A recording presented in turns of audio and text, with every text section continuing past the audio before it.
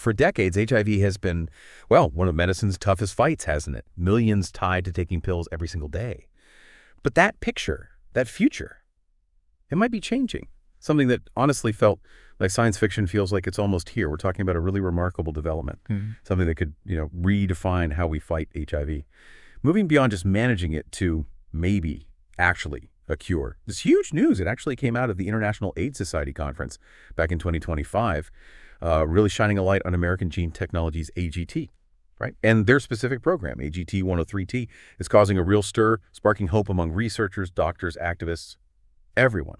Okay, let's unpack this. What makes this feel so different after such a long road? Yeah, you've really put your finger on it. The road has been incredibly long. Tough. I mean, for over 40 years, HIV has been this immense medical challenge. And sure, treatments have gotten so much better. People are living longer, healthier lives, which is fantastic. But a real permanent cure, that always felt like, well, like a distant dream. Almost impossible. But you're right. This time, it does feel different. Significantly different. What came out of that conference, it really suggests we might be at a genuine turning point. It's generating this deep, renewed optimism, something we haven't really felt in this field for quite a while. What's fascinating here is we're looking beyond just, keeping the virus down. That's the key thing, isn't it? We hear about new drugs all the time that help manage HIV, but this AGT103-T, it sounds like it's playing a whole different ballgame. Yeah. So what is it exactly at its core? And what makes its approach so, well, revolutionary? It really is a whole new way of thinking, a paradigm shift, you could say. It's not like the daily pills, the antiretrovirals, or RRT, which just suppress the virus. AGT103-T is a gene and cell therapy, which is, cutting-edge stuff. Think of it less like a drug and more like a living treatment. What happens is scientists take a patient's own immune cells, specifically their T cells, the ones that should be fighting infections. And in a super specialized lab, they effectively upgrade these cells using advanced genetic engineering, give them new instructions. Then these enhanced cells, they're put back into the patient's body. The idea is to give the immune system a permanent boost, make it smarter, stronger, specifically trained to hunt down and actually eliminate HIV, not just hold it back. Wow. So it's not just a shield. It's like training your body's own army, making it smarter, specialized, teaching it to find and destroy the enemy hiding inside. That's wow. Yeah, it's a powerful idea, a revolutionary one. And the first results from the initial trial, I hear they were pretty amazing. Small trial, big results. They really were. Truly exceptional. And that's why there's all this excitement, this buzz. It was a small group, just 5 patients initially. A phase 1 trial, so mostly about safety. But what they saw was pretty startling. All 5 patients, they showed a significant drop in what we call the hidden HIV reservoirs. Now, if we connect this to the bigger picture, these reservoirs, they're the absolute #1 reason why curing HIV has been so incredibly difficult. For decades, they've been the major hurdle. Essentially, they're dormant HIV copies tucked away inside the body's cells. Standard treatments, AGT, they just can't see them, can't touch them. These sneaky viruses can just sit there for years, and the minute someone stops their daily meds, boom, the reservoirs wake up, the virus comes roaring back. That's why it's been so hard to cure. You suppress the active virus, sure, but you can't clear out these hidden copies. But here's the really stunning part from that trial. In one of those 5 patients, those hidden reservoirs became completely undetectable. And they stayed undetectable for more than 2 years. You have to understand, for years, decades even, getting rid of these reservoirs seemed impossible. The main barrier. So to see them not just reduced, but gone, undetectable in someone for that long, that's not just progress. It feels like a revolutionary leap. A potential functional cure in action.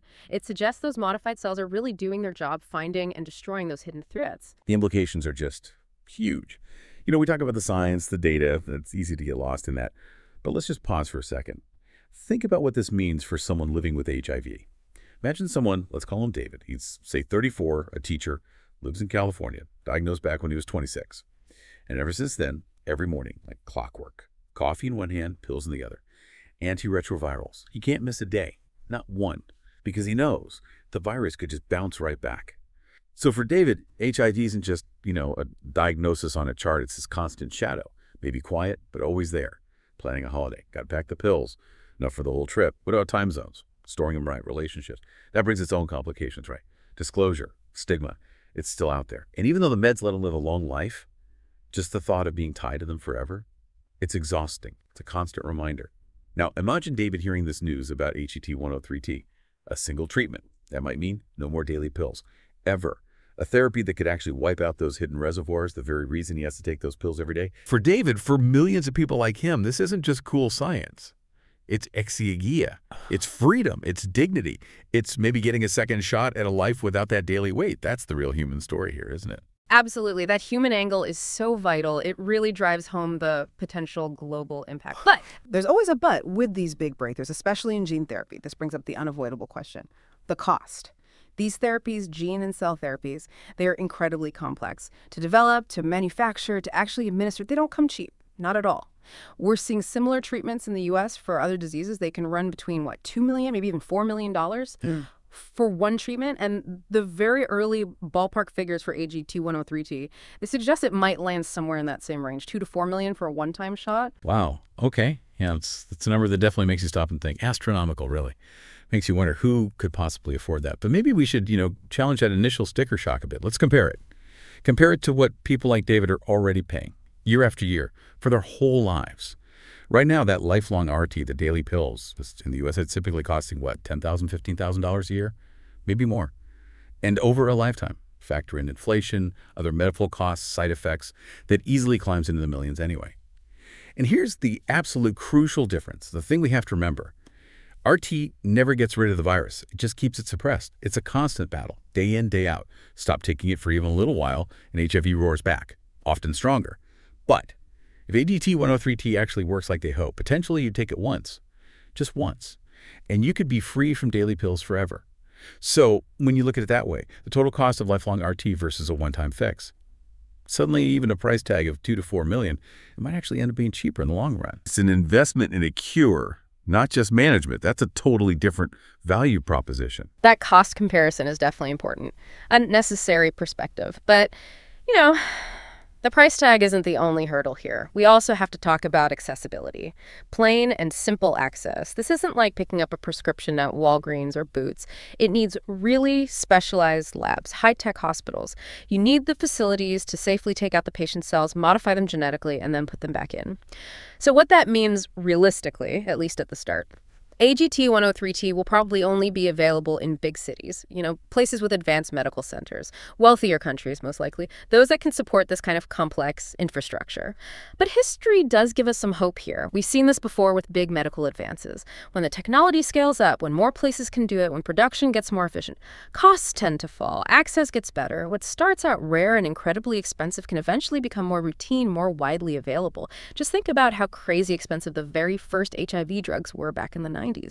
Almost completely out of reach for most people. But look now. Global efforts, generic versions, economies of scale, the cost and access have changed dramatically. So if we see real commitment from governments, NGOs, global health groups stepping in to help, then maybe, eventually, AGT103-T could reach smaller towns, maybe even lower-income countries eventually. Bringing this hope to millions more. Collaboration is going to be absolutely key. That's a really important point about how progress can spread. So, okay, where do things stand right now? What's the immediate future look like? AGT has said they're planning bigger trials starting in 2026, right? These next steps, phase 2, phase 3 trials, they'll be looking much more closely at safety, obviously, but really digging into effectiveness in a lot more people. And if those trials go well and, fingers crossed they do this therapy, it could actually be on the market in just a few years. It's kind of mind-blowing when you think about it. For more than 40 years, HIV has meant fear, stigma, hardship all over the world. Even with the best treatments we have now, it still means a lifetime of medication, managing chronic illness. Now, though, for the very first time, we're not just talking about helping people live longer with HIV. We're seriously talking about freedom from the virus itself. And for people like David, for millions out there living with this every single day, that could mean so much more than just medicine. It could mean, like we said, freedom. Freedom to dream bigger, maybe. To love without that fear. Just to live without that constant daily reminder. It really does feel like history unfolding. And as we've touched on, it brings up these really complex questions that go beyond just the science. So here's something I'd love to leave you, our listener, thinking about as this all develops. If AGT103-T does make it to market and it has that kind of multi-million-dollar price tag, what should happen? Should government step in and subsidize it, make sure every single patient, rich or poor, can get access to this potential cure? Or should it, at least initially, just be available for those who can afford it privately? Your thoughts on this really matter because these kinds of conversations, this public discussion, it genuinely shapes how healthcare policy gets made, how access works for everyone. The science story isn't over yet, not by a long shot. But it's clear science is rewriting the story of HIV, and There's- we're all here watching it happen together.